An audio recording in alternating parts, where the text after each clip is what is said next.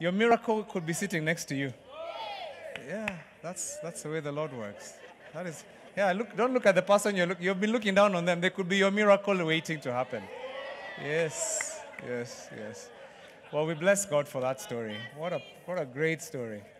And by the way, if you have testimonies, let us know if you'd like to share testimony. I mean, God's doing something. Because we believe God is doing miracles in our midst.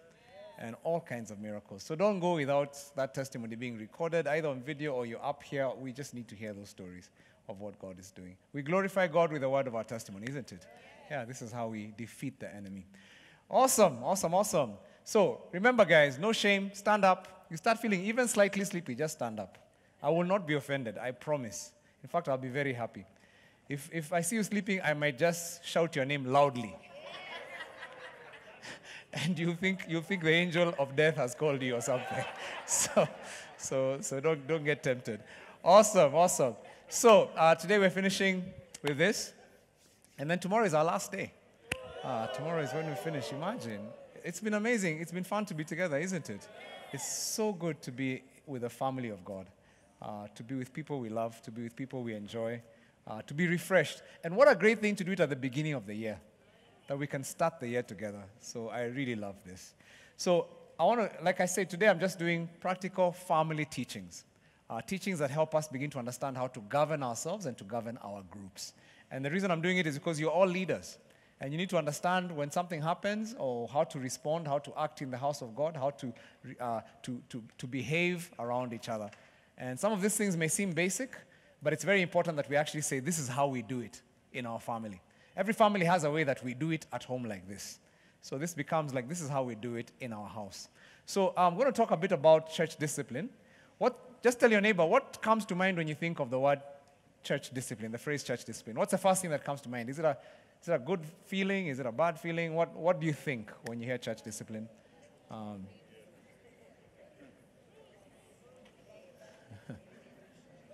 Yeah? What do you think when you hear that phrase? Okay. And then you can tell your neighbor as well. You can let them tell you. What comes to mind? What impression comes to mind? Awesome. Awesome. How many of you, when you hear the word or the phrase church discipline, you get a very warm feeling, very just lovely feeling? You feel so nice, you feel so warmed up, you feel so blessed. Nobody said that. Oh my gosh. Okay, that's sad. Oh, you do? Oh, you do? I love it. That is so awesome. So for you, you feel it's exciting. You get warm feelings. Praise God. You are the only two people in the room right now, you and me. All right. Anybody get some really negative feelings? It just feels, it's like rules. It's like, it's like just something negative. Anybody seen a case of church discipline that went really bad? Yeah? Let me see, show of hands. Yeah. Anybody experienced church wounds because of church discipline, so-called? All right, quite a few of us. So church discipline doesn't often bring feelings of warmth. It doesn't feel, when people hear the word, it just feels draconian. It feels like people are being forced to do something they don't want to do. Even the word discipline for some of us is just a bad word. It's been overused in negative ways. And so we don't even understand what that has to do with church. It's like church should be a warm place. It's a place of family. It's a place of grace, a place of joy. But how many of you know that a family without discipline is not a happy family? Yeah. It's interesting because it's counterintuitive. You think if I leave my kids to be everything they want to do and there's no discipline, we never have consequences in the house, we're going to have the warmest house. And by the way, some of you started your parenting journey like that. Until your kids were 2 years and you realize that is the worst thing you can ever do. Isn't it? When children are untethered and there are no rules and there's no discipline in that house, it stops being a warm house. And it's funny because we create our kids and then our kids create us. Because what happens is you release them and they're wild and then they become a nightmare. And some of you know exactly what I'm talking about. We can't sleep. We can't leave the house. We can't go somewhere with those kids. They just wear us down. They wear me down. Every time I'm with those kids, I even wish I wasn't with them. It's like my life has become defined by them. Am I talking to somebody in the house or somebody you know? Okay, you're not nodding too loudly. I'm seeing guys looking like they don't want to say yes. But it's true. We all know people like that. And that's what happens when there's no discipline. Now, the one thing I began to learn back in the day when we started having our kids and we did Leah parenting class, which saved our lives, by the way, is I learned that discipline, it doesn't have to do with punishment. Because whenever I used to hear the word discipline, I thought of punishment. Yeah? How many of you are disciplined in high school? Discipline was punishment, isn't it? And depending on which school you went, it happened in different ways. But I realized, and I was taught, and it was such a relief for me to understand, punishment is the last step that you get to, and it only happens very rarely. But discipline has to do more with training. It has to do with training. And when you train your kids well, you rarely ever have to punish them. In fact, honestly, it was so interesting, because we were taught this class, and by the way, if you haven't done Leah, and you've got kids, you want to invest in it. It was that, if I would say the one thing I've ever done, I've paid for, every class I've ever done, I've paid for, that has continued to be worth it every year of my life. It's worth it more than my master's degree. Doing Leah. The results are just stunning. I brought up my kids Bila Jasho. Bila Jasho just means without stress. Without stress. My kids used to sleep at 7 o'clock every evening. Bila Jasho. And they did that from when they were babies. Like they knew it was bedtime. Actually, no, it was 6 o'clock. 7 o'clock was when they went to high school. No, when they were older primary school.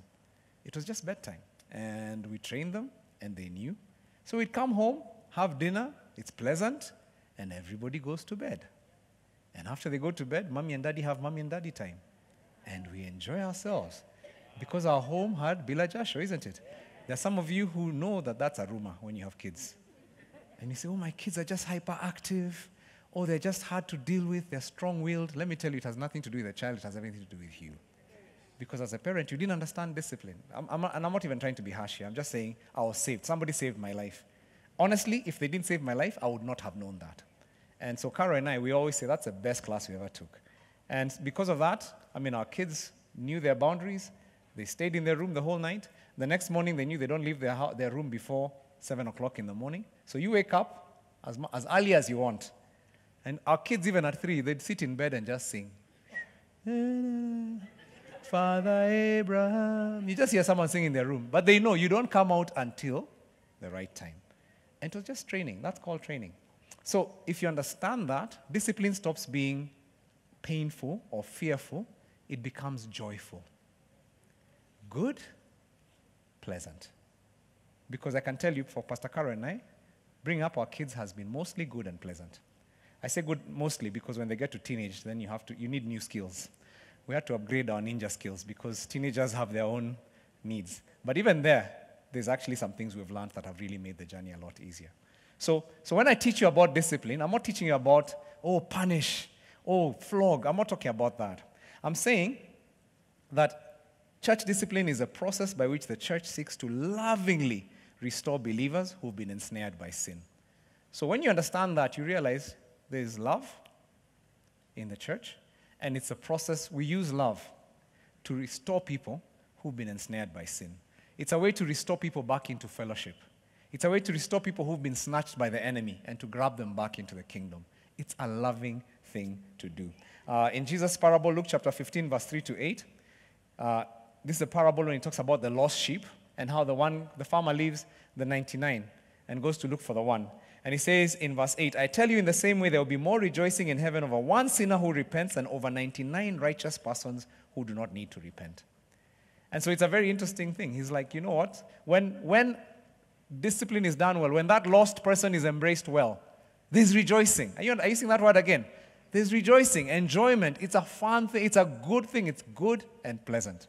So I think that's the thing. First of all, I want to get that paradigm into our minds. I want to remove us from that punishment of high school and get us into a place where it's good and it's pleasant. It's important. When a family has no discipline, it is not a joyful family. It's a stressful family. So what's the purpose of church discipline? What's the purpose of church discipline?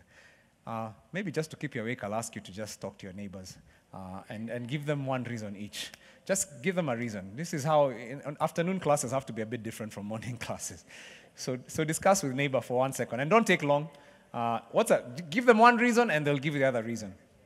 Purpose of church discipline. In fact, I'd love, PA guys, if you could give me a couple of mics that we can, oh, they're here. All right. So I just need a couple of volunteers to help me walk them around. Yes. Okay. So purpose of church discipline. Let me just ask somebody on this side. You're on that side? Okay. Henry, and then Hypsesi on this side. So, okay, just pick a random person, because everybody discussed. Pick Baton. Bato, she looks like she's calling you and you're refusing to see her. No. Purpose of church discipline, Bato? We said it's to basically enforce what you believe. To enforce what you believe. Okay, interesting. On this side. Don't look at their eyes, just give them the mic. In case they're like.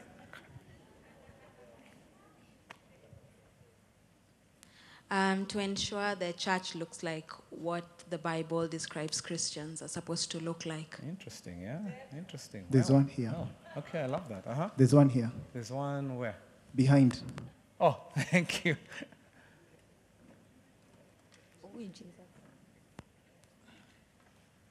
Good afternoon, Mavuno. Good afternoon. Oh, that's purity. I couldn't tell from here. Yeah. I think the role of church discipline is to align us to the will, mind, and the heart of God. Wow. And to make us holy. Amen. Just like God. Love it. Okay. You have some people you've paid. They're already clapping before you even finish talking. All right. I think we have one more in this side. We'll just take one more from each mic. Oh, which mic went first? Oh, Henry. Pick. They're all looking down. Yeah, pick that guy. Yeah, he's looking like he's a good guy. In fact, pick the ones who look down. Don't pick the ones who have their hands up. I believe it's to align us to the purpose of God. To align us to the purpose of God. Okay, excellent. Hey, y'all. Hi. Good afternoon. Afternoon. I think it's partly to maintain order in church. Order. Awesome. I love it. Thank you. All right. The person you paid has clapped. Yeah. Success and maturity. Hey. I love it. All right. By the way, these are really good answers. So let me tell you the three that I had. The first is spiritual restoration of fallen members. Restoring fallen members. When a person is one and they're in sin, they're in the devil's trap. So you're just snatching them from the devil's trap, and you're restoring them back to fellowship. So that's the first reason, and I think some of you alluded to that. Number two is the strengthening of the church. You're strengthening the church. When a sinning believer is rebuked, turns away from sin and is forgiven, the church grows in understanding the dangers of sin, but also the powers of grace. Because when it's done well, grace should be the effect. The church shouldn't just see there was sin and it was rebuked. They should also see there was grace that was extended. And the church grows when grace is extended. Number three, the glorifying of the Lord. When a sinning believer is rebuked, turns away from sin and is forgiven, God is glorified by the church and the watching world. And the watching world gives glory to God as well. Because people have never seen good restoration. People expect punishment. They expect excommunication. They expect all the things. When they see grace, they don't know what that is. Because the world has no answer for grace. Let me tell you, C.S. Lewis said there's no other faith. There's nobody else in the world who understands what grace is. There's no other doctrine that teaches grace. That God loves you not because of you, but because of him. And that he forgives you because of what he has, not because of what you have. It's grace, unmerited favor. And when the world sees that, they're like, oh my goodness, we want more of that because we don't understand it. So when it's done well, it glorifies God. Now, the purpose of church discipline is not to throw people out of the church. That's not the purpose. It's not to feed the self-righteous pride of those who are administering the discipline. Because sometimes it can be about, now you're offending our sensibilities. It's not to embarrass people. And it's also not to abuse power, to exercise authority and power in some unbiblical fashion. So that's not the purpose. It's to lovingly restore the sinner, the sinning believer, to holiness and restore him back into fellowship with the church. Now, as you lead your discipleship groups, you will find situations when you will need to exercise church discipline. And that's why you need to know this. Because every one of us, you're leading a family now. Remember, we say church is family. So as a parent, you need to actually understand how to restore. Because your children will sin. They will fall. They will make mistakes. They will fall off the faith. What do you do? How do you become that person who leaves the 99 and brings the one back? So let me talk a bit about when church discipline is appropriate. It's not always appropriate. So there's a few conditions for you to apply it. Number one, the person must be a professing believer. The person must be a believer. Church discipline doesn't operate with people who are not saved and who are not Christians. It's interesting. When you become a Christian, you're part of the family of God. And it's just like you don't discipline kids outside your house. You discipline the ones who are inside your house, who are your children. Paul wrote a letter, and he warned the church not to associate with immoral people. And then, in 1 Corinthians chapter 9, he said, now this letter that Paul had written, by the way, it's one of the lost letters of Paul. Paul, we have about 16 letters by him in the New Testament, out of the 27 in the books of the New Testament. And there are letters he wrote that we don't know about. So this letter he's quoting about, he says, I wrote to you in my letter, I wrote to you in my letter not to associate with sexually immoral people. He had written to them about that. But people misunderstood. They got it twisted. He said, not at all meaning the people of this world who are immoral or the greedy or the swindlers or idolaters. In that case, you'd have to leave the world. It's kind of funny, isn't it?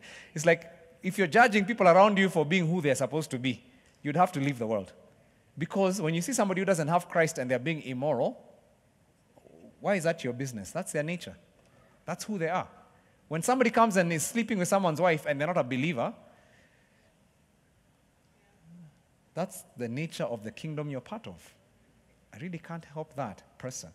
But if they're in the kingdom, it's a different thing. And that's why he says, but now I'm writing to you that you must not associate with anyone who claims to be a brother or sister but is sexually immoral or greedy, an idolater or slanderer, a drunkard or swindler. Do not even eat with such people. That's a really tough thing for him to say. And he says, what business is it of mine to judge those outside the church? Are you not to judge those inside? So the world is always like, don't judge me. Like judging isn't good. Amen? Paul says, I agree. It is not good. But when it's your child who is taking drugs, judge them. You'll be a very foolish parent to say, oh, I can't judge you. Your choice. Where? You're a sinner. You go to hell. Your child is dying. You do what it takes to take them out of that place, isn't it? Whatever you have to do, you will do it as a parent. So Paul is like, we don't judge people outside the church, but inside the church, this is a family. We have to judge. And not judging doesn't mean that we look down on you, but it means that we actually say this is wrong. This is actually not right. A believer does not operate this way. God's business is to judge those outside the church. That's God's work. But for us inside the church, he says it's the church's responsibility to judge those within the church. And by the church, he's not talking about an institution. He's talking about the people of God. It is the role of the people of God to ensure that they're speaking truth in love to one another. Our first step is to be able to make sure that this person actually has accepted Christ. They understand the gospel. Because you may be trying to rebuke somebody who is not born again. And therefore, you have no business doing that. Number two, this person must be part of our church. They must be part of our church. If they come to our church, if they're in your discipleship group, then they're in your church. It doesn't matter where they say they go to church, because they have joined deliberately, knowing that they're being discipled. If they serve in one of our ministries, they're an associate. If they're one of our pastors, any one of our leaders, then they are part of our church. If they're a visitor from another church who just walked in and was happening to be there with us on Sunday, and we know that they're living in sin, that's not my business either. Yeah. They come, at Mavuno we say, come as you are. Come as you are. I won't tell you, you're an elder from another church, you're living in sin, come and we this. I'm like, what business do I have? My job is to show you grace and show you love until you realize the way I'm living is not right, just like an unbeliever. But if you belong to this family, then I need to tell you that's not right. So when it comes to a member of the family, the role is we need to ask people to live according to the calling that God has called them to. Ephesians chapter 4 says that. He says, as a prisoner for the Lord, then I urge you to live a life worthy of the calling you have received. Oh, come on, you've received a calling. Remember, we said we've all received callings. Everyone in this house has a calling. By the way, is anybody doubting their calling anymore? You are people are doubting. I preached the sermon of Wednesday again. It's like we are all called. We're all called. So he's saying, live a life worthy of this calling. Jesus has called you. He's given his life on the cross to call you. So live a life worthy of the calling. Number 3, the person must be knowingly and defiantly disobedient. So by the time I'm talking about church discipline, this person has actually, you can tell, they're doing something defiant, they're doing something continuously, they're doing it knowingly. It's not somebody who just stumbled into it because of their maturity, they didn't even know it was wrong. And I found them with a bottle somewhere and they are tipsy. And I know the Bible says do not be drunk with wine, but you know what? Hey, you didn't know. So one of the really great instructions we learned this one I think we learned not from Leah, but from our Bishop Oscar, is he taught me never to discipline a child, never to give consequences to a child if I never told them it was wrong. So if I found my child with sugar stuffed on their mouth, and I said, who ate the sugar? And they say, it wasn't me. And the sugar is dripping. I don't discipline them. There are no consequences because I've not told you that. But I'll sit with you and say, hey, listen, in our house, lying is wrong. Forget even sugar first. Let's first go to the lying. We don't lie in this house. Lying is telling something that's not truth, and I give you instruction about that. Now, next time you lie, there will be consequences. So even when our kids are older, we never give consequences if they never knew, or if we never instructed. By the way, sometimes I'm like, they should know, but I didn't instruct. So I want to make sure that you're violating an instruction that should be known. So if I find an immature believer who just didn't know that they're not supposed to go to the pub when they got saved and take a few drinks before they go home, first I instruct them, isn't it? I tell them, guys, this is why this is wrong. Let's look at the scripture. This is why you don't do this. And then after that, you can actually talk about the case of discipline. So 1 Thessalonians chapter 5, verse 14, very interesting scripture. It says, we urge you, brothers and sisters, warn those who are idle and disruptive, encourage the disheartened, help the weak, be patient with everyone. Just keep that verse up because it's a very interesting verse. Brothers and sisters, warn those who are idle and disruptive, encourage the disheartened, help the weak, be patient with everyone. It's very interesting because it's telling you, don't mix up your audiences. Don't mix up the audiences. Don't encourage the disruptive. Warn them. If somebody is just being disruptive, that's not the time to come and say, oh, brother, I know, you're just not happy. That's why you're disrupting the warn. This one is a warning because they know what they're doing. But then it also says, it doesn't say admonish the weak. It doesn't say warn the weak. It says help the weak, isn't it? This one is weak. What they need is not warning. They need help. So there's a way that Paul is saying, understand. Use the mind to understand what do you do in each situation. Because not everybody is a place where they need discipline. Some people need actually conversation and to be able to be helped. Sometimes a new believer is in sin because of ignorance. They didn't know. They're weak. Help them. But there are other times when you just know this person is defiant. They know and they're still doing it. And at that point, the Bible says they've become disruptive. So then at that point, what you do is you admonish them and you warn them. So for me, it's interesting because if I found when my 3-year-old was acting like a 3-year-old, if I found them acting, I don't discipline you for being 3. 3-year-olds have certain peculiar behaviors. That is, it goes with every 3-year-old. I don't admonish you. I don't discipline you. I don't even challenge you for being 3. That's who you are. When they're defiant, however, then I have to discipline them. And let me tell you something. When children are even 2, 3 years, they understand defiance. They know. And many times parents are like, oh, sweet angel. No. They're not an angel. They're a sinner. And that sin has to be dealt with very early, or it will corrupt their hearts. So you deal with it. But if I find you just doing what foolish 3-year-olds do, they ran and then they knocked over a vase, and nobody had even told you don't run. Seriously, that's what 3-year-olds do. I clean up the vase, we sit down, and then I train you. And then training now helps you now understand there's a higher standard. So if I find a new believer who's overcome by a sin, but is repentant, or even an older believer, but they're repentant, they want help, at that point, I help them. They really do want to be helped. And I say, okay, what do we do? Do we get you into rehab? Do we walk with you? Do we get you a counselor? Do we get you into marriage counseling? Because you're asking for help. There's a repentance there. But if I find a person saying, I have a right to do what I choose, who are you to even ask me questions? Already they're showing defiance, and they need a stronger warning. They need a stronger confrontation. Are you understanding? So you don't just jump at things, and this person is doing wrong, this person is doing wrong. You understand where they are. And then number 4, the person must be disobeying clear commands of Scripture. It's easy for us to set up our own rules and then to start taking people through church discipline for our rules. That's when you start cults. We're talking about the rules in Scripture. There are things in Scripture that are commanded in Scriptures. So drinking wine is not a scripture. There's no admonition against it in the Bible. I know you came from different church backgrounds, but there's no verse that says you can't drink wine. But there is a verse against drunkenness. Those two are very different situations. Now, I usually, when I'm discipling somebody, I'll tell them why I don't drink wine. It's not because I can't drink wine or I don't like wine.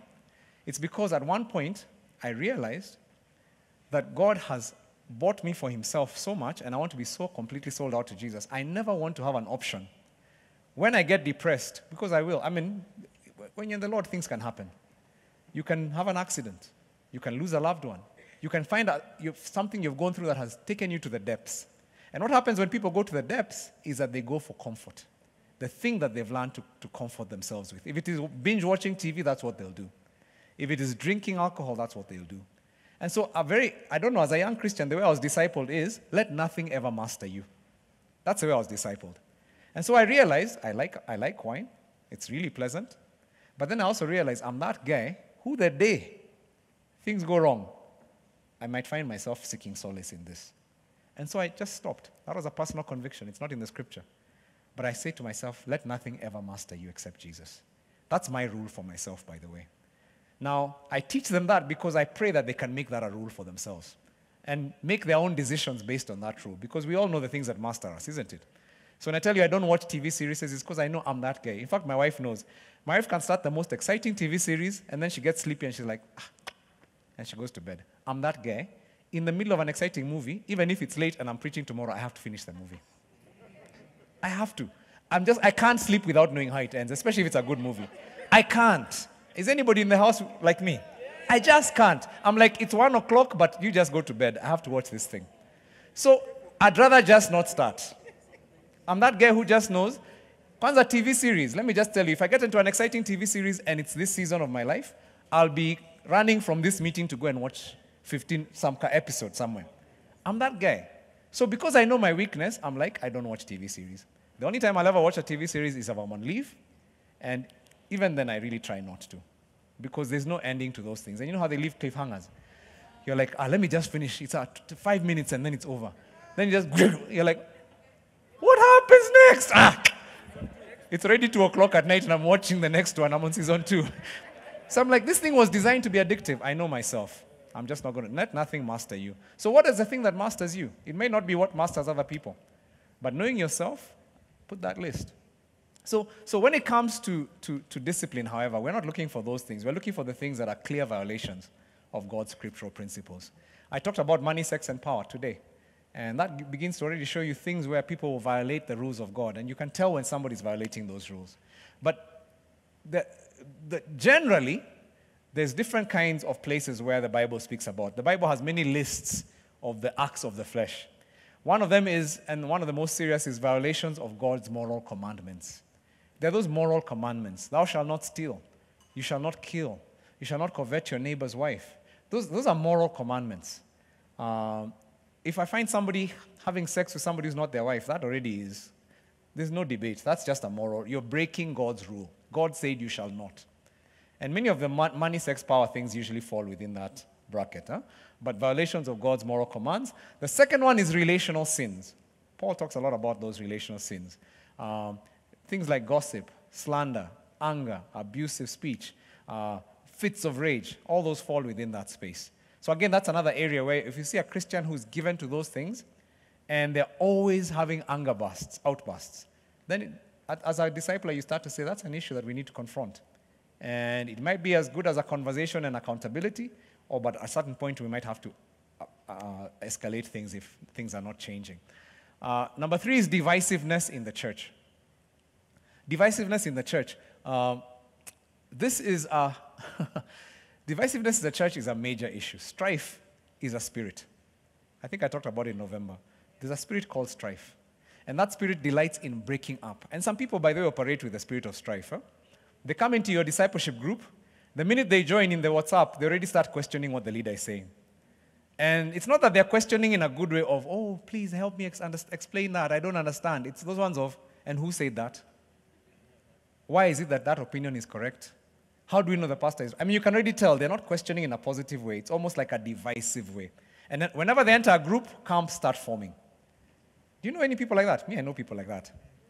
And those, I mean, you're going to read, there's some incredible scriptures about that just talk about, hey, you need to confront. In your group, if you have a divisive person, you need to have that conversation early. Otherwise, they'll break it. If you're in your church, if you have a disruptive person, you need to have that conversation early. Otherwise, they'll disrupt your church. Maybe I can give you a few scriptures on that one. You can read about them later. Romans 16, 17 to 18. Just write them down. I don't have time to read them all. Romans 16, 17 to 18. Titus 3:10. And then 3 John 9 and 10. Those are great scriptures just about divisive people. 3 John 9 and 10. Titus 3:10. So those are the scriptures there. I just thought I'll throw those in because many people don't understand the dangers of divisiveness. Divisiveness is one of the ways the devil splits. I've seen the devil split fellowships. I've seen the devil split churches. I've seen him split families through divisive people, the spirit of strife. Number 4, false teaching on major doctrines. That's an issue you have to confront. When somebody starts to teach Jesus Christ is not God, He's not Lord, that's a major doctrine. That's not something we even discuss in this church. If you don't believe that, we don't believe you're a Christian. There's some things there that are just, salvation is by grace alone. Somebody starts teaching works and that you have to do this to earn God's approval, immediately I'm on you. Boom. You're not going to teach that in our church. Go find another family if you can't teach that. I mean, we don't teach that here. We don't practice that here. And so being able to understand the key things. Jesus died for your sins. Key doctrine. Those are things that we don't mess around with here. We believe that 100%. The Holy Spirit is alive and exists today, and He gives gifts to His people. For us, that's an non-negotiable. He is. Read our statement of faith, and you see what are some of those major things where we say we don't mess around with these major doctrines. Number 5, this one's an interesting one. Disorderly conduct and refusal to work. Disorderly conduct and refusal to work. As a disciple group leader, you actually have the authority and you need to actually confront that person who's refusing to work. They're not interested in working. They just want to sponge off other people. They just want to be comfortable, and they're lazy, and they won't take just any opportunity that comes up. They'd rather sit in the house. And I'll give you a couple of scriptures. Let me give you a couple of scriptures for that one. Let me see, okay. 2 Thessalonians chapter 3, verse 6 to 15. I'm giving you the ones that are not as obvious. 2 Thessalonians 3, 6 to 15, and then 1 Timothy 5, 8. 1 Timothy 5, 8. So those are just some verses. So those are the areas that we discipline in. When you start to see violations in these areas, then as a discipleship group leader, your radar is up, and you're like, we're going to have a conversation. Something has to happen. Discipline has to happen in this. So let's talk about the process of discipline. That's what I want to know. That's an important part for me. What do you do when you find somebody is in sin? A wife in your group comes and tells you, my husband is, I know he's a leader in your group, but he's sleeping with somebody. He's abusing our daughter. When you find that this guy, he's embezzled, he's in your group, but he's a corrupt government official, and people come and tell you this guy is actually stealing money. What do you do when this person is getting drunk every night and nobody knows, but you discover that now they drink themselves to sleep, they're drunk? What do you do in those situations when you find that this person is, there's so many situations that will happen for you in a group. And you start to ask, what do you do in that situation? Matthew 18, verse 15, is the best model. And I've used this model many, many times. And I just find it such a useful model. This, by the way, is not just for your discipleship group. It's true for any Christian who wrongs you. If somebody borrows money all the time and they never return it, it's a bad reputation for the church. Somebody needs to confront that. So how do you deal with that when you find somebody? It says, if your brother or sister sins, go and point out their fault just between the two of you. If they listen to you, you have won them over. Step 1, have a conversation. Now, this one, you don't involve anybody. You just go and have a friendly conversation and say, what you're doing is hurting me. What you're doing is not right. And let me explain what I mean by that. Now, in this conversation, you're not going to shame them. You're not going to fight. You're simply going to express. Because I always say, give people an opportunity. Sometimes you'll be surprised. They were not thinking about you.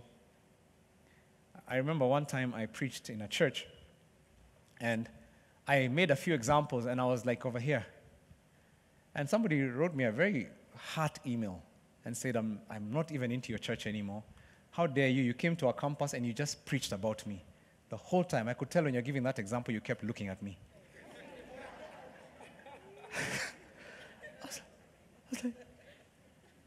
And they'd left. By the way, they're not giving me a chance to answer. They're like, this is where I've left your church and I've gone. Last scene heading. And I'm like, really? You took offense, but you didn't give me a chance. I was not even thinking I didn't even realize you were in church that day. I didn't see her. You know, sometimes as a preacher, you think I'm looking at you, but I'm being blinded by these things. So you can think I'm looking at you and I don't even have a clue you're in the room. But this person is offended. They didn't give me a chance to defend. And this happens all the time. It happens in marriage. It happens in relationships and friendships. How could they say that? What did they think? They weren't thinking. They didn't even know you were offended. And sometimes what happens is you're like, they should have known better. Oh my gosh. Let me just say this. Husbands, your wife is not a mind reader. She isn't. And vice versa. Your husband is not a mind reader. He doesn't know until you say it. So the first thing is to just go and say, by the way, when you say this, it really cut me deep. It really hurt me. That's what you do. But then he says, verse 16, but if they will not listen, take one or two others along so that every matter may be established by the testimony of 2 or 3 witnesses. And then verse 17, it says, if they still refuse to listen, tell it to the church, and if they refuse to listen even to the church, treat them as you would a pagan or a tax collector. So he's giving us 4 steps. He's giving us 4 steps in what we do over here. And it's very interesting because in verse 15, he actually says, when you talk to them one-on-one and they listen to you and they repent, you've won them over. You've won them over. This is the point of restoration, to win someone over. The Greek word for won, that won them over, it actually is used originally in the sense of accumulating wealth. You've won wealth. So what this is saying is when you win a brother over, when you win a sister over, you've actually won wealth. You've actually won riches. It's a huge thing you've done. It's like becoming richer. You've created wealth for yourself, wealth for the kingdom. Something that was valuable, that was lost, is now found. And when a brother or sister strays, a valuable treasure is about to be lost to the church. So you win them through your confrontation. And in the body of Christ, that's what we must be about, is recovering those who are lost, isn't it? The Son of Man came to seek and save who are lost. So give me a chance. When I preach and I'm looking at you, just come and tell me, Pasi, do you have beef with me? Because you used me 3 times in a sermon illustration. Did you realize? And I'm like, oh, first of all, I will confess what you've done because I didn't even think about you when I was talking. It's like, come and talk to me because you don't know. And guess what? I say this all the time to my team. Always throw a rope to people. When they hurt you, throw them a rope.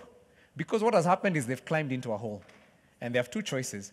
They'll either climb out, and climbing out is repentance and saying, I'm so sorry, I didn't even know your heart. Or saying, I promise you had nothing, I was not thinking about you. They've climbed out of the hole that you had put them in, isn't it?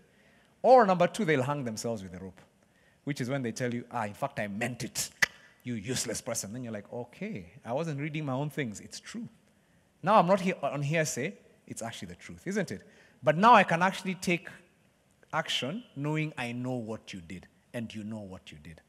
Too much mind reading doesn't help. Let me say this, ladies. You have many senses, many more senses than we do. Us guys only have 6 senses. No, actually 5. We only have 5 senses. Ladies have like 13 or 15, I'm sure. You sense things. You feel things. That's why when ladies are together, they can look at somebody and they're having a fun time, and then somebody tells you, those chicks hate each other. And you're like, how did you know? You can't see how they'll look at each other. I'm like, I thought we both used two eyes. How did you see? It's because women don't just see, they sense. And that's one of the biggest problems in marriage, is that you think your husband also has 13 senses. And so they say something and you're like, how dare he? And I'm like, the poor guy was just commenting that the food was cold. It has nothing to do with you and the relationship. Somebody's putting himself in trouble right now. Don't say amen too loudly, and she's sitting next to you, might be punched. So don't fill in for him. Let him tell you. So sweetie, it sounds like you're offended. And the guy will be like, because he's a smart guy, he'll be like, backtrack quickly. Oh, no, I'm not offended. I was just saying the food is cold. I'll take it to the microwave. Thank you. If he's a smart husband, that's what he'll do. But don't assume he was insulting you. Don't assume he was putting you down. And many times as Christians, we do that. We make assumptions. Somebody does something, yes, it hurt you, but maybe they had no intention of doing that.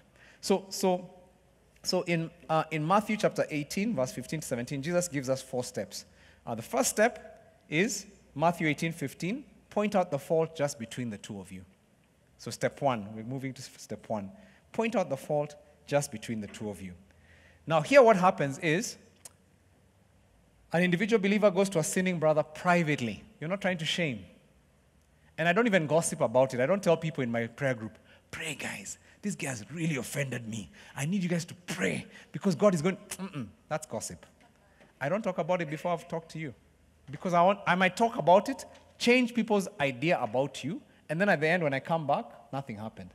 And we resolve. And this happens all the time, by the way. Let me say, this is one of the reasons why in our team, I challenge my team. I say, never talk to your spouse about something that happened to you at work before you are sure about it. Because, or even before you've resolved it, you've done your Matthew 18 process. Because what's going to happen? Pastor James and I have an argument. Or not even an argument. I say something to him and I say, Pastor James, I'm very disappointed. You did this, and I'm not happy with you. And I think I want you to do it again. And maybe that day he was having a rough day, and he's just like, Pastor M doesn't even know what's going on. And he goes and he tells Pastor Dorcas, you can't even believe how rough this guy was. I can't even understand what he was smoking. It's like he hates me. It's like he's just blowing up on all of us. And then, Pastor Dorcas, being a good wife, she takes her husband's side, isn't it? She should. And she's like, sweetie, I'm so sorry that happened. I can't imagine that guy did that. Why would he attack our family like that? And women can be mother bears. When your husband's under attack, it's like, I can't believe that pastor did that. I don't like that. In fact, I knew that. So then the next day, this is actually what happened. The next day, Pastor James and I are talking, and Pastor James, being the guy, is like, by the way, yesterday you really hurt. I mean, it's like, what was up? Did you really mean what you said? I'm like, Jemo, how? I didn't even think about that. I'm so sorry. I didn't even get what you were going through. And Jemo is like, okay, we're boys. So we're boys. Hug, guy hug. Done. Guess what happens? Jemo goes home and forgets to tell his wife that Pastor M was not even thinking about him when he said those words. He was even talking about someone else. So the next day I come, oh, Pastor Dorcas, my daughter, good to see you. And she's like,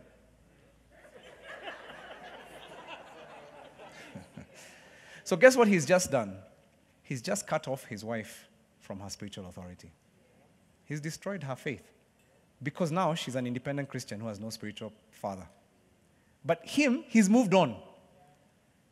So that's the danger of even discussing with your spouse before you've done step 1.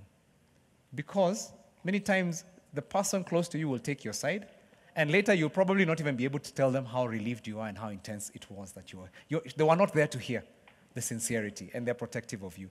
So the first thing I do is I'm like, okay, before I even tell Carol what's happening, let me go and have a conversation with this person. Let me give them a chance. I'm going to throw a rope and see what happens. And at that point, I ask the right questions. Like, when you say this, what did you mean? I'm not telling them. I want to hear Rocky, what did you mean when you say this to me? And if, say, for instance, it's somebody in my discipleship group who I've heard is sleeping around, or I know was sleeping around, I'm like, okay, so let's talk. I really want to understand about this woman that you're seeing. What's the problem? Do you see a problem with what you're doing? Because I want them to understand that I don't even want to tell them there's a problem. Because it's easy to go with your Bible dude, what's up with you? I'm already telling you what the problem is. What happens when you do that? You shut the door. They get defensive.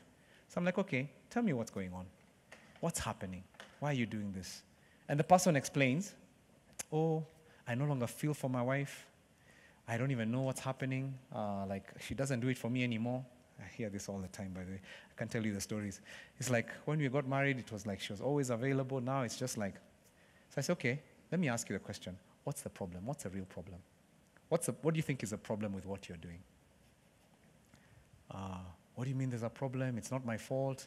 It's her fault. No. I hear you, and I understand what you've just said.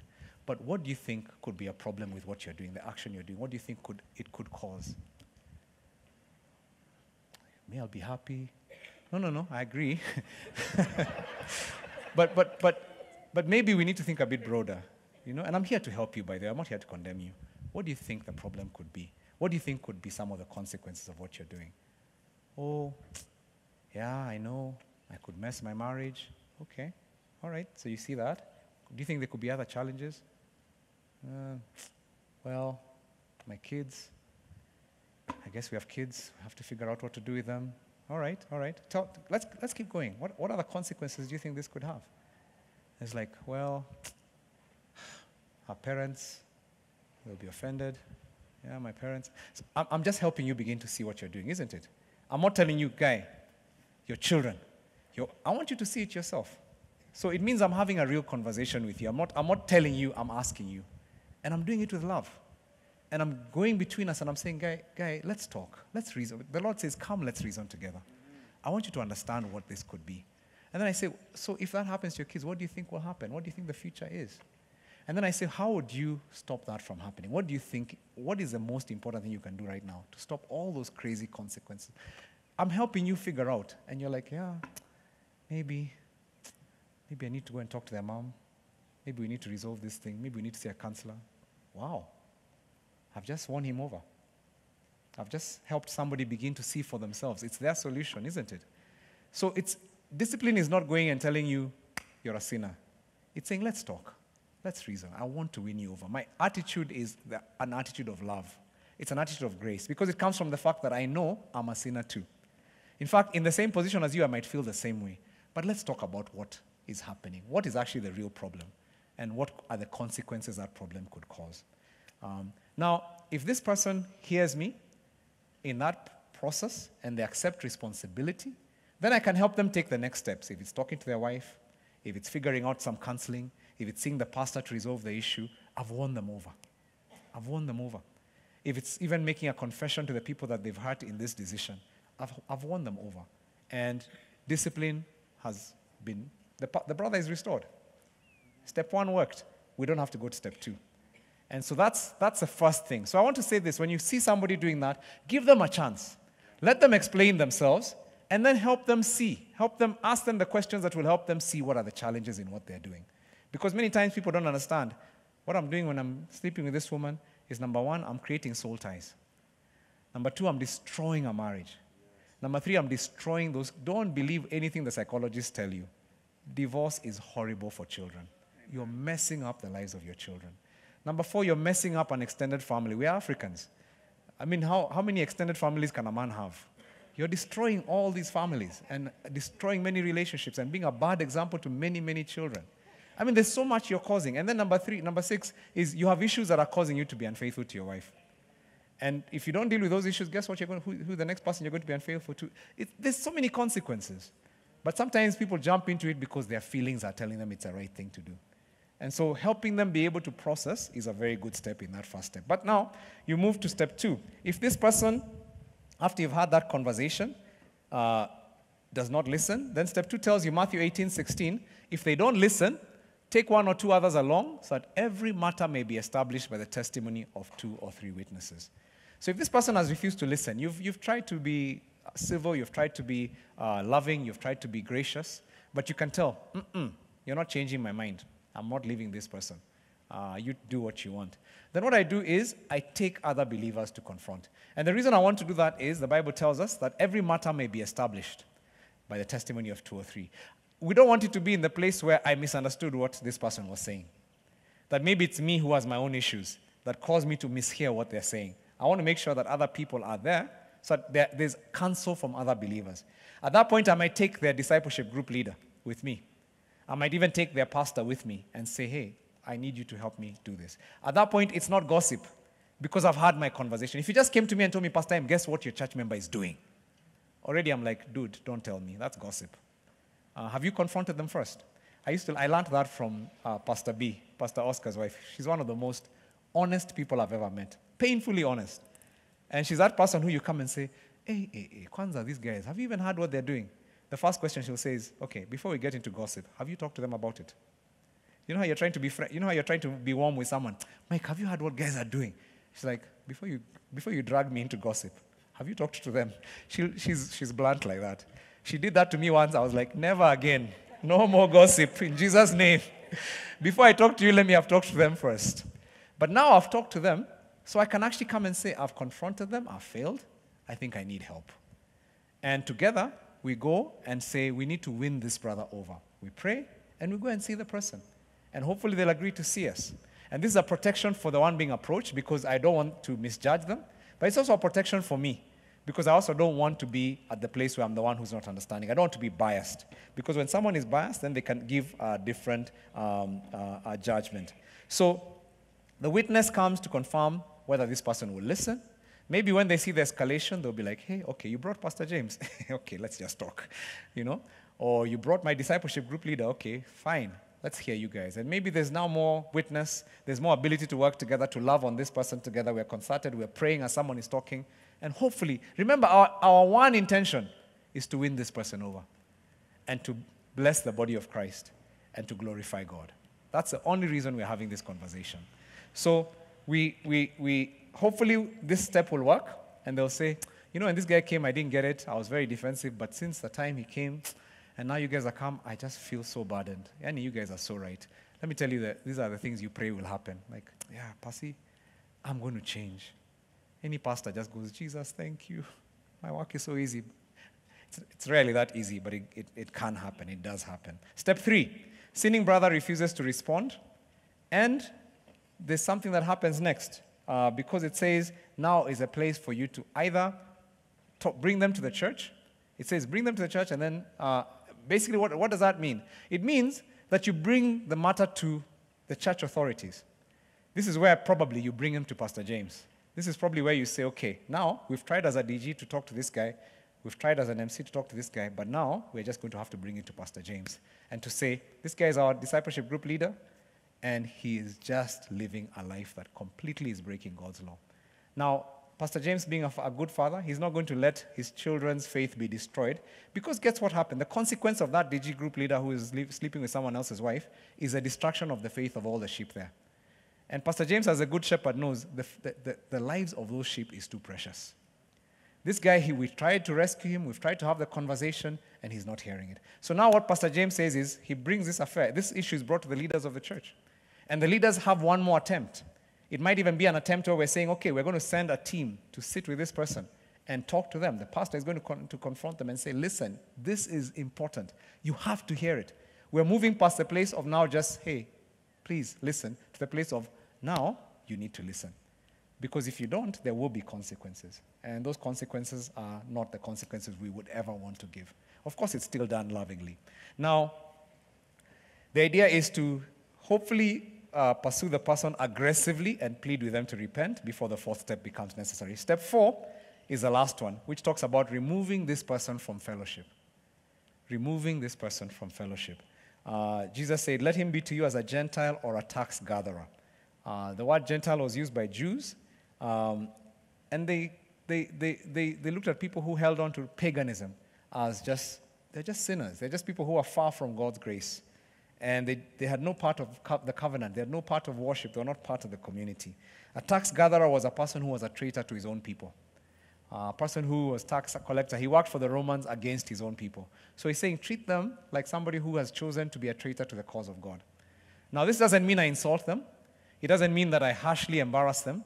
It doesn't mean any of those things. But it does mean that at that point, then you say, you've opted to remove yourself from the fellowship. Again, it sounds very harsh.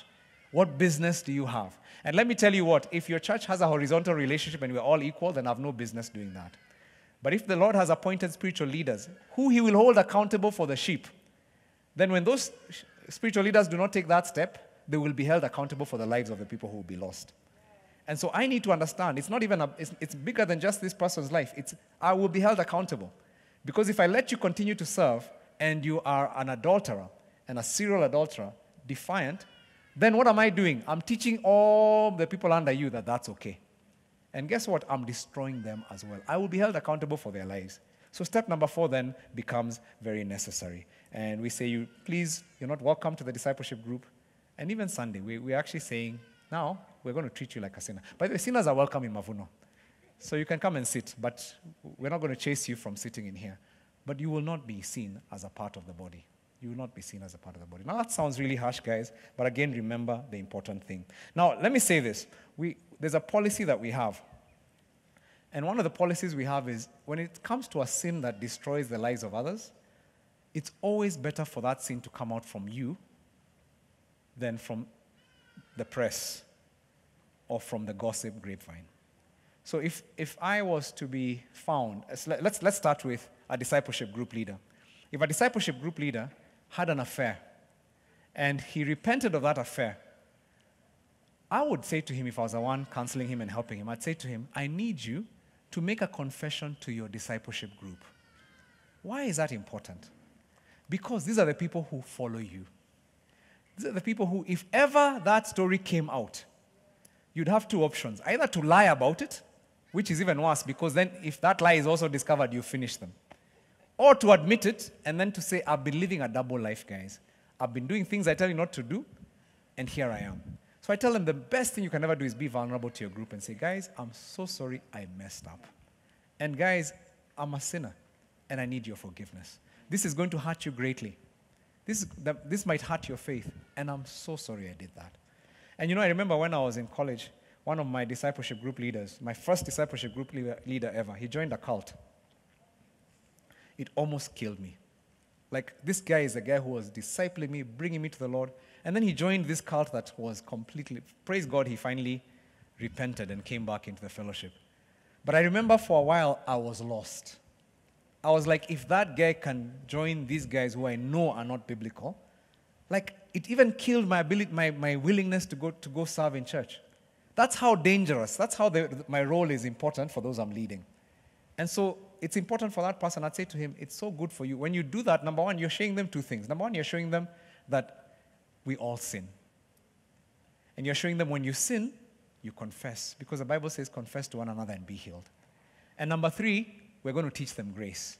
Because once you confess, then I'm going to model for them how you forgive. And because what I want them to be able to do as your disciples is to be able to say, you've hurt us, it's true, and cry if they have to because of the pain they'll feel. But then to be able to say, thank you for asking us to forgive, we forgive you. Now, again, some of you came from families where saying I sinned is shaming yourself. In fact, if you ever admitted wrong, you are slammed, you are ostracized, you are hurt. And so many times you are just like, defend yourself at all costs. Never ever admit you're wrong. It's like insurance, never take liability, admit liability. It's like let other people decide for you, but you never say you're wrong. But that's not biblical. And in the church, we are the family of God. We're not just any family. Our role is to dispense grace. So there's no sinner who will ever come and say, I'm sorry, I messed up. And the church will say, we don't care, bounce. That will never happen. If we do that, we're not the church of Jesus. Because Jesus talks about what? He talks about that guy who was forgiven a big debt, and then his servant had a smaller debt, and then he cast him out. And for me, as a pastor, if I was to say I can't forgive you, I'd have to think about, what has Jesus died on the cross for me for? What are the sins that I committed? Even the attitude of my heart. By the way, sometimes sin is not that action. He slept with someone. My sin could be that I am jealous, that I'm greedy, that I love money, and you don't even see it as a pastor because those are the respectable sins. And those things are defiling, just as defiling as any sin. And so when somebody confesses, it is our duty to show grace.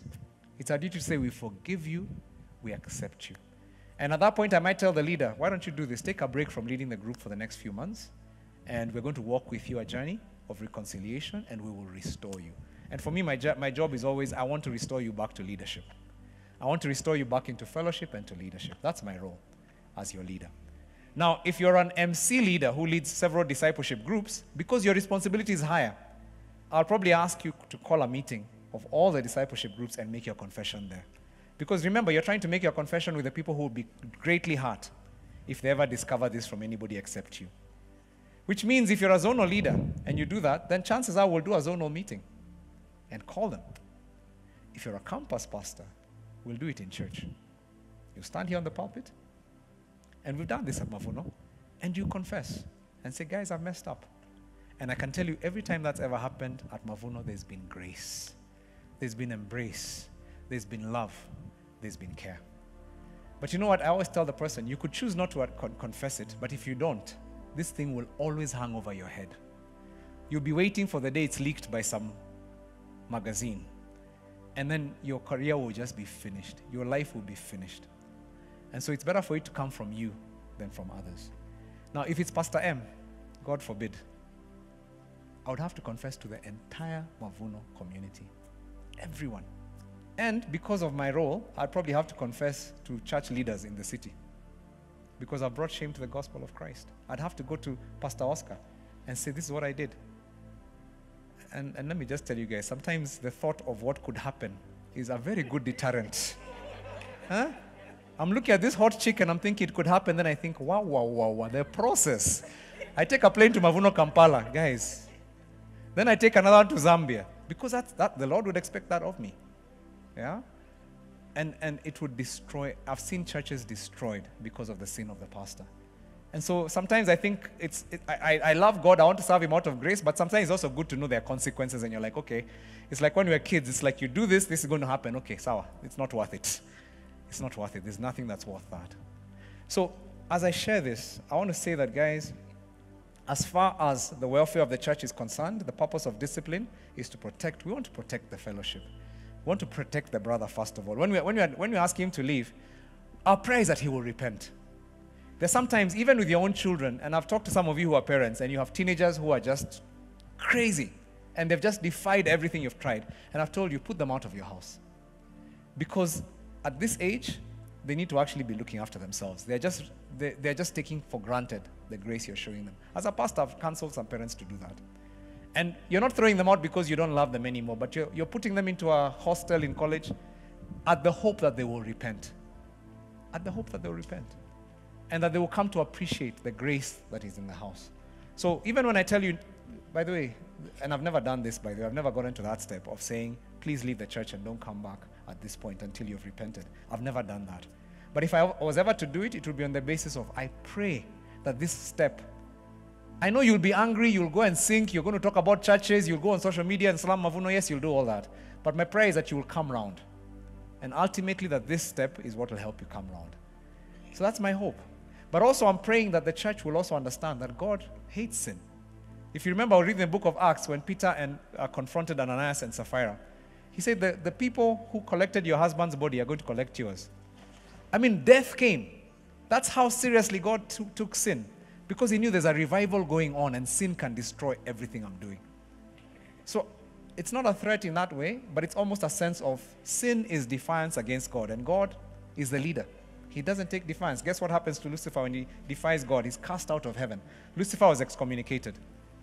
But he probably will never return. In fact, he will never return. He's too proud for that. My prayer is that nobody will ever be too proud to accept discipline when it happens. Now, even as I'm sharing this, guys, is because I so love what God is doing in this season. I'm so excited. I've prayed to be alive in a season like this. I have. All my years in ministry, I've prayed for a time like this. And it's happening. I don't know if you can sense God is doing something exciting. You're in Mavuno at the right time. There's something beautiful that God is doing. But I also know that the devil prowls around. He's not asleep. He can feel the power of God in this house. He can feel what is coming. He can feel what is about to be released to all our campuses across the world. He can tell. So he's going to be prowling, looking for weaknesses, looking for those places where he can attack us and devour us. And it's good to warn us so that we're ready. Amen? So that even as we're walking, we know what to do. And when we see sin in our midst, we know how to confront it so that nobody is destroyed. Whenever you discipline your child, it's not because you want to harm them. When you do it right as a parent, it's because you want to save their lives.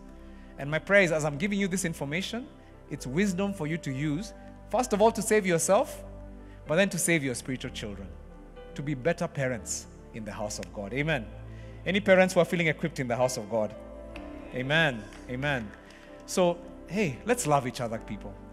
I don't know, it's interesting, Pastor Trevor, you talked about it in the morning, that God there's an outpouring of the Holy Spirit, there's an outpouring of love that God is bringing in this season. Amen. That's the word God gave me last year, that we're going to love our church. And by loving the church, I don't mean loving an institution, I mean loving one another. When I say love your church, don't think I'm talking about the brand Mavuno. I'm talking about loving the people around you so much, you're just going to be like, I can't believe I'm so lucky to have people like this around me. There's going to be such love. That testimony that was shared today, I just met somebody, because they're from my church, I've sorted out your wedding dress. What? Where does that happen? Have you ever had a story like that anywhere in your life? You just met somebody for the first time, and they're like, you're my sister. Pay our wedding dress. She hasn't even started her wedding committee to start fundraising for the wedding. The dress is already sorted by somebody she met in the house of God. That's the kind of love Jesus is bringing into your discipleship groups, guys, into our campuses. And I believe as he brings that, the enemy will try and bring his tricks, but we are forewarned. We are forewarned. God has already spoken to us about it, and we know what to do. Amen. So let's stand up to our feet. Wow. Today I've equipped leaders. Today was just for leaders. I was giving you just stuff that the leaders of this house will do. You've been entrusted with responsibility. The stuff you've received, hey, take it, ruminate over it, plan it to start activating it. Deal with yourself first before you even start to deal with others, because the Lord is raising you up as a leader who will lead many. I want to just begin. Let's just do a little prophecy right now. What time is this? It's 15:26. I've got 4 minutes to prophesy. Yeah, 4 minutes. Yeah.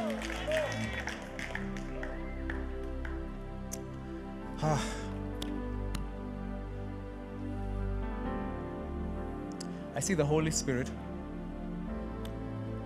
pouring out a gift of boldness and leadership.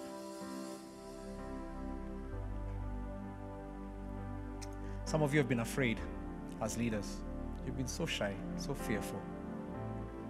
But I see the Holy Spirit right now pouring out boldness, pouring out a fire, pouring out just so much boldness you will not recognize yourself.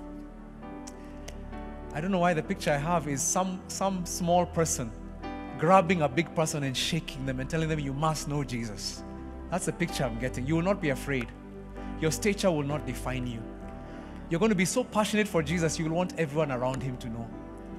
And God is removing your fear. You will never have fear of bosses again. You will not fear any human being. The Lord is your light and your salvation. Whom shall you fear? I see Goliaths falling because of the people in this room.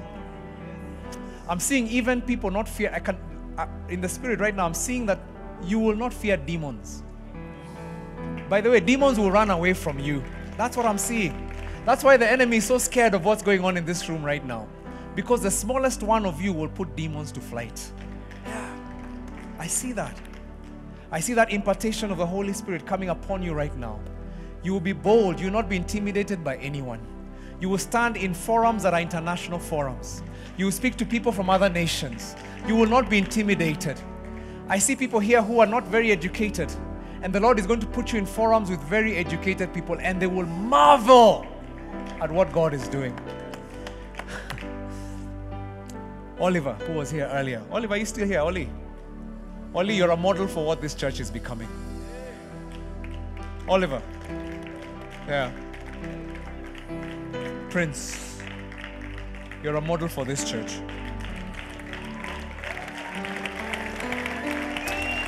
You know, today morning, when you spoke, I was crying. Because I thought, I've never had an eloquent word like that in Mavuno Church. Pastor Milton told me you haven't finished Form 4. What? You have the impartation of the Spirit upon you, sir. You speak better than people who've done master's degrees and PhDs. You don't need anybody. You have Jesus in you. People will look at you like the disciples and they will say, where are they getting these words from? Where is he getting this power from? and they will say he has been with Jesus. He's been with Jesus. Yeah. Oliver, you're going to travel to nations. You're going to speak in front of large congregations. This is your blessing right now. Receive it. Yeah. When the invite comes, remind me that I said this word. And that word is not just for Oliver, it's for us. I said it's a model for us. The Lord will put you in places that you cannot even believe you belong. You will find yourself in places where you'll be wondering, why me? How did they pick me to speak in this space? You will represent him. Some of you, by the way, you're so nervous to be in front of people. Public speaking is a thing that gives you nightmares. In Jesus' name, the fear has gone. Yeah. Fear has gone. Fear has gone. The Spirit God has given you is not a spirit of fear, but of power. Power. You will speak and people will marvel with power. Today, that's what I had. I had Oliver speaking with power. Like, I was reduced to tears. I was like, I've got eloquent pastors in this house. I've never heard them speak the way he spoke. And I could tell that's the Holy Spirit. Right there, that's the Holy Spirit. That's a blessing for this house right now. And so I just prophesy over you that boldness is coming over you. This year you'll find yourself in conversations where you'll be bold for the gospel.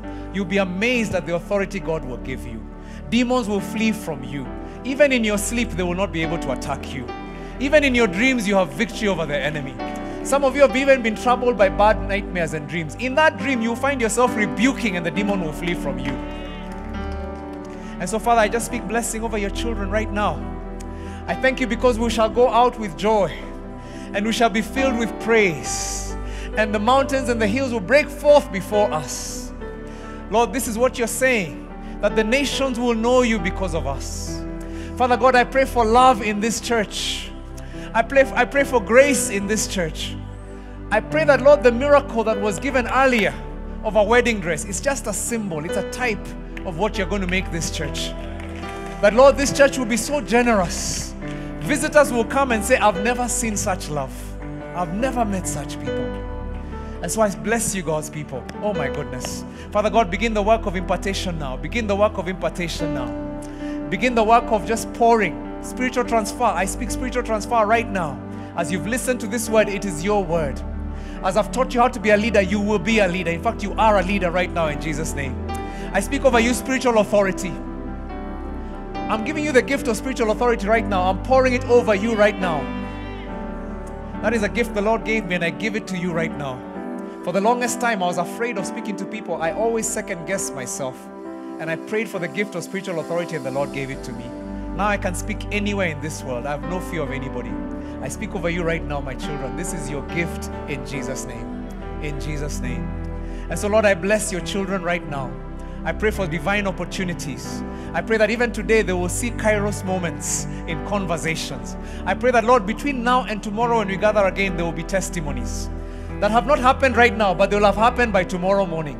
There will be testimonies in this house. And when we come for prayer, Lord, it will just be a place full of joy. At 5:30 tomorrow, this place will be full of people, full of joy, praying and thanking God for what they've experienced. And Lord Jesus, we're looking forward to tomorrow. Oh Lord, it's going to be epic. It's going to be epic. You have some powerful things you're going to do. By the way, tomorrow is going to be a powerful, powerful day. I can tell you right now.